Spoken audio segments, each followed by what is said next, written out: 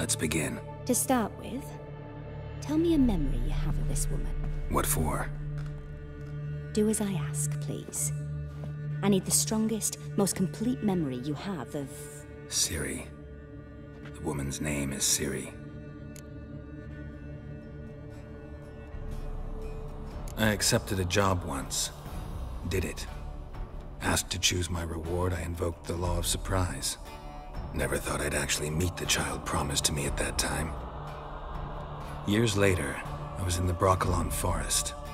Happened on a girl there. Didn't know who she was. The Dryads wanted to keep her, turn her into one of their own. But the Waters of Oblivion, they failed in her case. Ciri came out of Broccolon with me. I sent her back to her grandmother then. But already, I felt bound to her. By destiny. By something more. Thank you. Would you be willing to share another memory? Yes. No need to rush. We have time.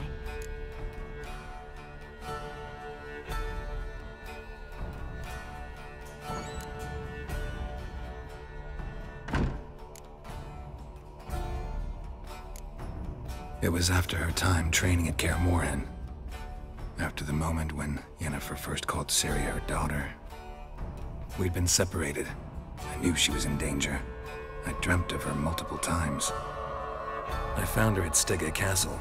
She'd gone there to free Yen and gotten herself captured in the process. They wanted to hurt her. I remember fighting side by side with Ciri on stairs slippery from blood.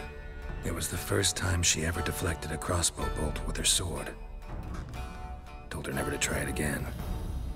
These memories, they're intense. Do you wish to continue? I have more to say. Then please do.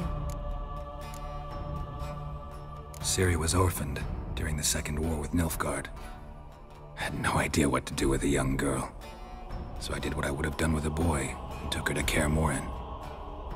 Figured some physical training, sword work, development of her stamina couldn't hurt.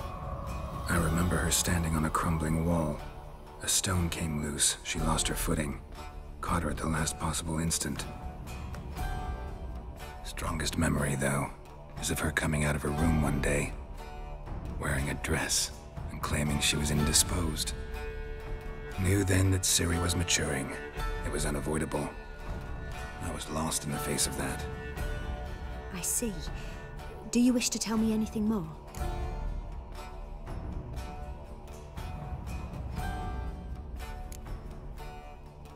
Yes, I think so. In that case, I'm listening.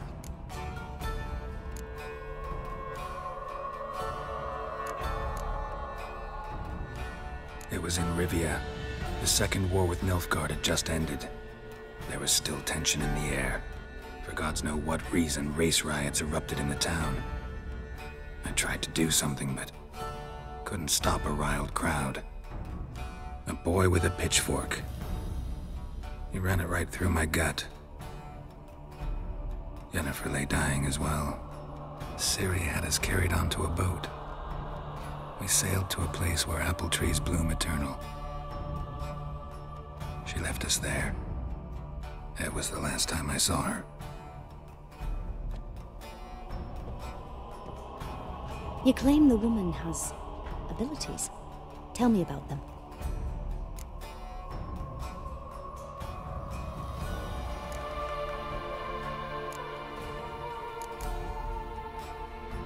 She's a child of the Elder Blood. A descendant of bloody Falker. The rebel burned at the stake. The prophecies claim the world's destroyer will be born of the Firebrand's cursed blood. Pure legend. Know when a legend transforms into prophecy? When it gains believers. I think you're right to be reticent in talking about the woman. I see. Do you wish to say more? Yeah, there's something else.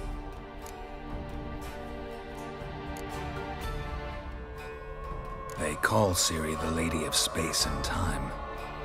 Once I asked Yennefer why. She travels between worlds. Turns out I don't know how to talk about it. Didn't really understand much of what Yen told me.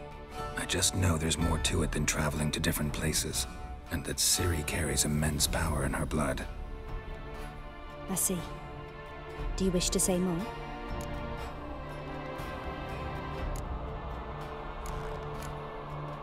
No. Can we start? Naturally.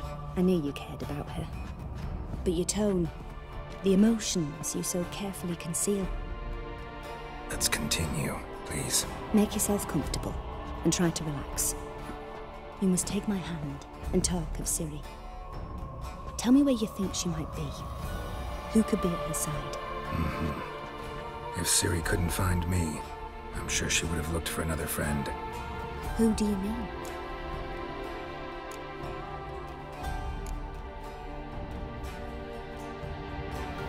Maybe Dandelion. They liked each other a lot.